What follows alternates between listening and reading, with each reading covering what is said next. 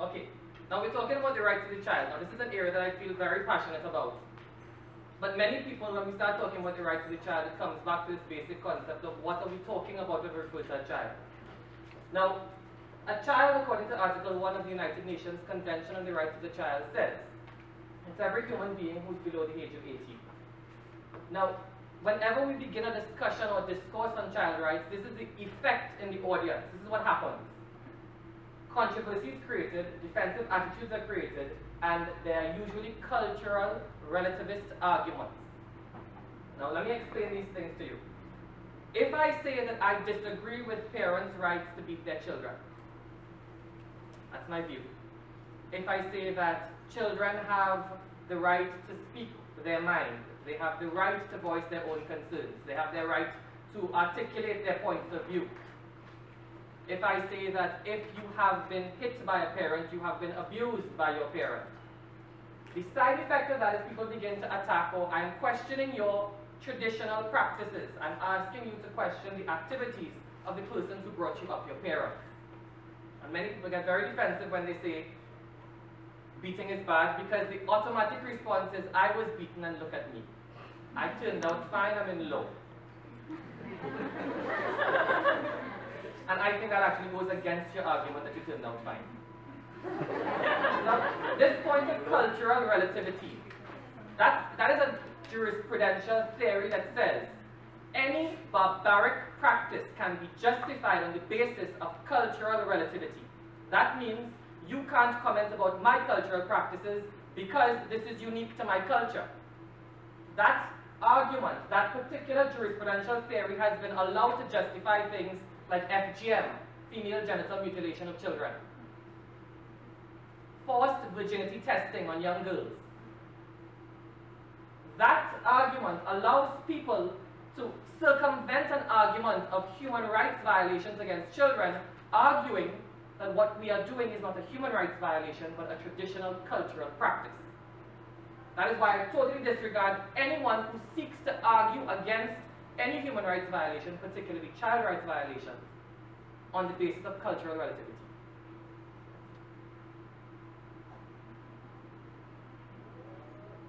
My question is why? Why are we so opposed to standing up for the rights of children, or articulating our views on children in a modern concept? It stems from the fact that people do not understand the construct of a child.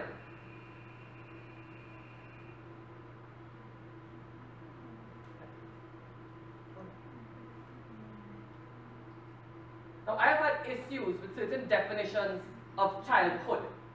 So Article 1 of the Convention on the Rights of the Child labels a child anyone below the age of 18.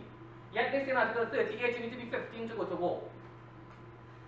So the Convention on the Rights of the Child says that you can go to war before you can become an adult. You can go to war at 15, but you don't become an adult until 18. Our Sexual Offences Act says that anyone below the age of 12 cannot be charged under the sexual offences legislation. So I can think the rationale may have been that maybe persons who are alleged to have committed offences under the Sexual Offences Act must be adults biologically. But there are offences under our Sexual Offences Act, such as the sexual indecency offences, which do not require sexual maturation. The effect of that therefore means that having an age limit which exculpates children from liability, in my view, is wrong. So yes, I am arguing that if children should be treated in a particular way, they should also be given the responsibility of their actions. Now we have the Children's Act, and let's not even get to that Children's Act. And they pick up numbers, I don't know where they get the ages from. So you are a young person if you are between the ages of 14 and 16. You are a child if you are below the age, I think it's below the age of 14. Some places give you age of 8, some tell you 7 depending on the amendments. Other places tell you that depending on your age and the type of offence you're charged with, you will actually go to an industrial school versus jail, or an orphanage depending on the magistrate. Everything is discretionary, and I don't know the basis of these ages. What is the rationale? What is our construct of childhood? What are we thinking of when we think about a child? Now, let's deal with these 2 points, and it comes focused mainly on the purpose of this presentation. The first point is that child must never be beaten. That's my first assertion. And the second assertion is parents have no inherent right to smack their children. I'm saying parents do not have a right to hit their children.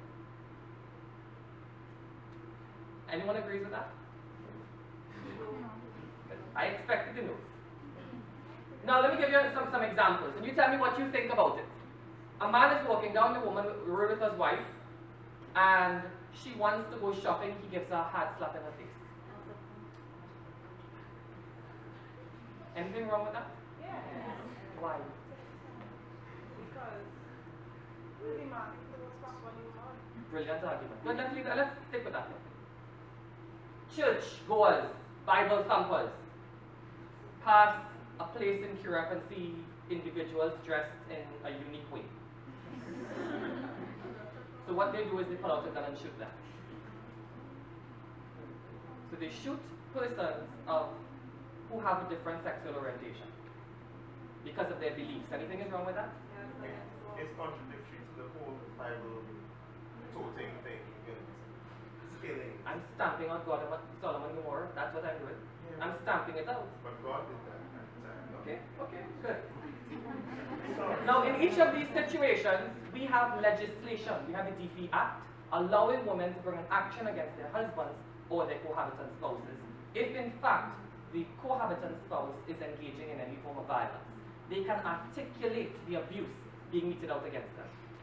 The same thing, any minority group, and I'm using this term minority not in relation to numerical figures, but in relation to persons who are not mainstream.